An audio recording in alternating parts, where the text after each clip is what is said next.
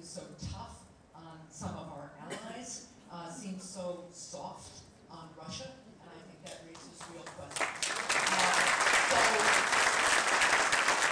With that in mind, I think he should release his tax returns. That would help us understand the extent and reach of his finances and whether there are real or apparent conflicts of interest. I will certainly examine the legislation you're talking about.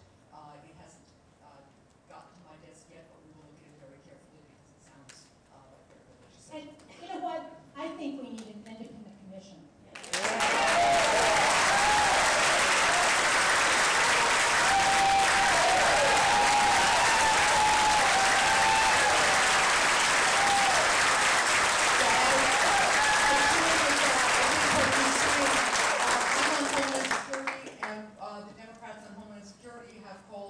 Our chair to do an investigation on the Russians' involvement with our electoral processes. I know the committee, Foreign Relations, Jeanne, you can speak to what's happening there. I'm on both Armed Services and Foreign Relations, and there's work going on to look at the ties. Probably the most work today has been done in the Intelligence Committee, but one of the problems with that is that that information is classified, so the public can't see it.